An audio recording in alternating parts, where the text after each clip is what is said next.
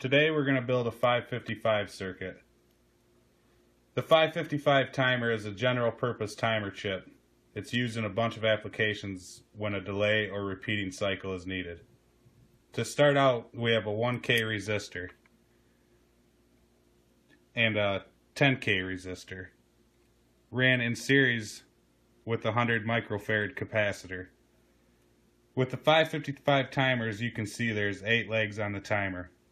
Leg number 1, the ground, is connected to the ground of the circuit.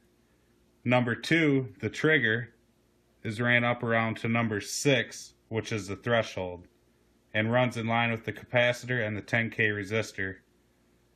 Next, the number 4 is connected to the negative of the circuit. And number 7, the discharge, is ran up in between the 1K and 10K resistors. Also, number 8, the power supply, is hooked to the positive of the circuit. And finally, number 3 jumps down and powers the coil of your relay, and the opposite side of the relay jumps over to the negative of your circuit.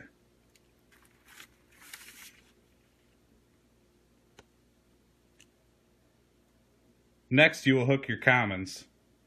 Them are the second leg down on your relay. You hook both them up to the positive of your circuit. Your next pin on the relay is normally closed, which is hooked in line with the 470 ohm resistor, also in line with the red LED, and hooked back down to the negative. On the opposing side, we're on the normally open. We jump that down through a 470 resistor into our blue LED and down into the negative. Also, to fire this circuit from both sides, we have jumped our positive and negative of our breadboard. So we'll see what the circuit does.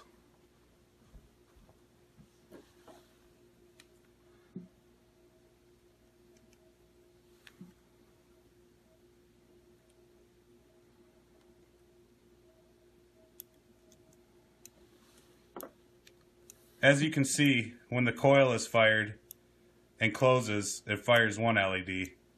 Then as it opens up, the other LED fires. That is your 555 timer. Thank you.